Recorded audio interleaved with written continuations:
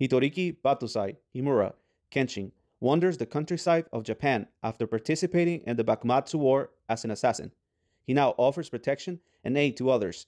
Kenshin arrives to Tokyo in 1878, where he meets Kamiya Kaoru, who is fighting with the past murderer who impersonates Battosai.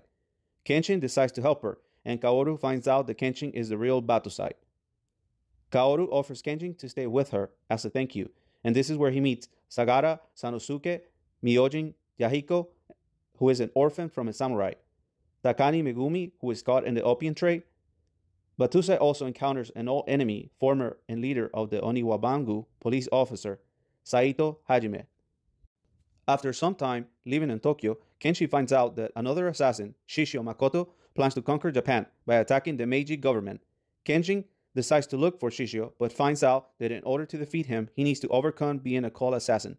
Battosai is able to defeat Shishio, where he dies in flames due to his body rising in temperature from severe burns. After Kenshin returns to Tokyo, he discovers that Yukishiro Enishi, another enemy, is trying to kill his friends. During the Bakumatsu, Kenshin was going to marry another woman named Yukishiro Tomoe, who wanted to kill Kenshin for killing his first husband, but they fall in love. While trying to kill his assassin, Kenshin accidentally kills Tomoe. Wanting to revenge for the death of his sister, Enishi kidnaps Kaoru. Kenshin and his friends set on this journey to rescue her. Kenshin defeats Enishi and they return back home. 5 years later, Kenshin marries Kaoru and have a son named Himura Kenshin.